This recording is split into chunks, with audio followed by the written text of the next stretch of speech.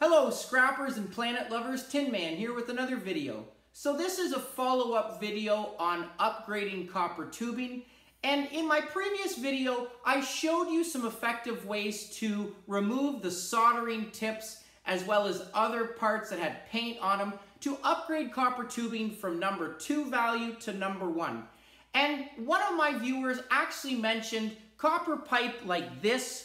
They actually, at their scrapyard, are getting number 2 price. So what I have behind me here is my vinegar solution. I have pipe like this soaking, as you can see behind me, and I have not pulled it out yet. It's actually been soaking for 24 hours, so I am going to pull it out. That's why this glove is on.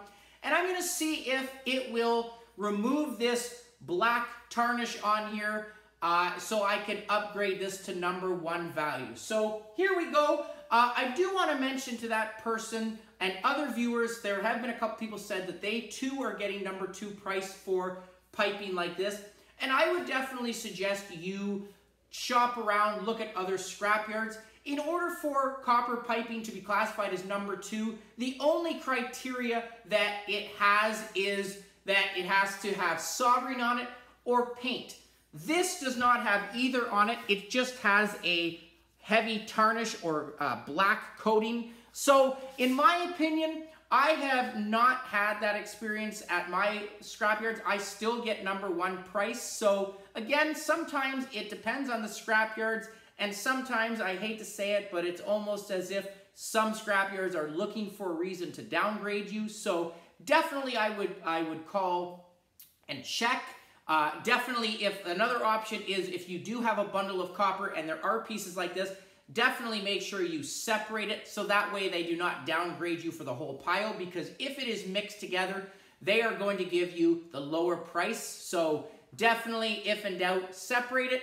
But again, I would also shop around because I have not had that experience. But either way, just going to see if I can clean it up using this vinegar. I did buy this at a grocery store. It's only 5% acid. This jug cost me 99 cents. Very easy to do. All I do is pour it in here. I will let it soak. Once I have let it soak, I do make sure that I rinse off these pipes with water, and then I will also throw baking soda on it to neutralize it as well. I find if you don't put baking soda on it, then it will still have a little bit of acidity to it, and you will see some type of reaction if you are storing it. So definitely want to make sure you put baking soda on it. The other nice thing about this solution is once I'm done with it, I just put it back into my container. I've used it about 3 or 4 times, so I'm not wasting it. I'm not losing money on it. I have done another video showing you how it will clean copper wire. So if you are interested in that video, go check that one out. And I do also want to make sure I point out with copper pipe that copper pipe or copper tubing, the only value you are going to, or the highest value you're going to get is number 1 price. Bare Bright only pertains to copper wire, and the copper wire has to be thicker than 16 gauge, which is the thickness of the lead of a pencil. So the best I'm going to get for this would be number 1 price. And currently, number 1 copper tubing is going for about $3.84 a pound in London, Ontario. If this was number 2, it would be going for $3.50, so 34 cents less. So again, here we go. I did throw a number of tubes in here. Not all of them were dark stained like this. Some of them were a little bit cleaner, but I do also have a rag here, and I'm just going to pull some of these out just to see if I can actually wipe them off a little bit cleaner. As I said, afterwards I will make sure that I rinse them with water, but you definitely can see that this one has become cleaner. That is definitely going to be number 1. Here is a little bit better. This is a little bit longer. I'm just going to, again, like I said, just give it a good wipe. You can see, look at that stuff coming off of there. Look at that, nice. As I said though, just because it looks nice and shiny, it's still only going to be number 1 copper. But look at your difference between the two. And again, I am going to check here. I do have a really black one here. You can see, going to try this, see if it does remove this stuff. Yes, it does. Look at that. One pass on that.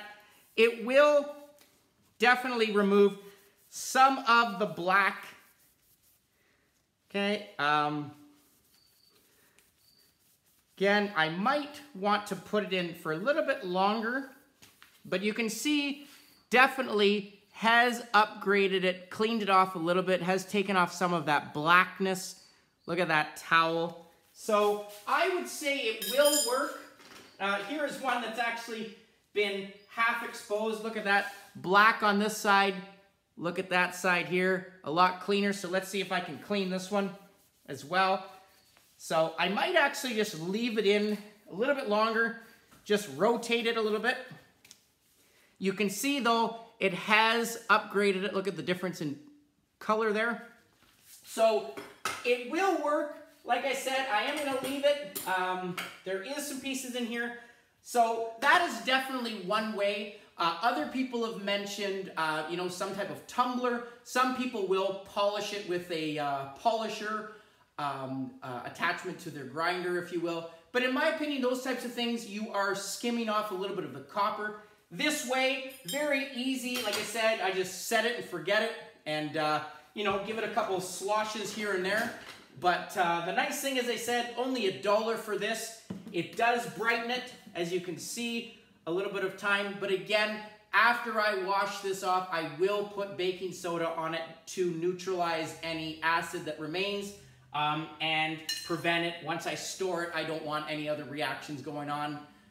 So definitely works. Hopefully that answered that question. But again, in my opinion, check around with scrapyards, because as I said, some will try and downgrade you, and you definitely, because you have the option of going to different places, you have the hand.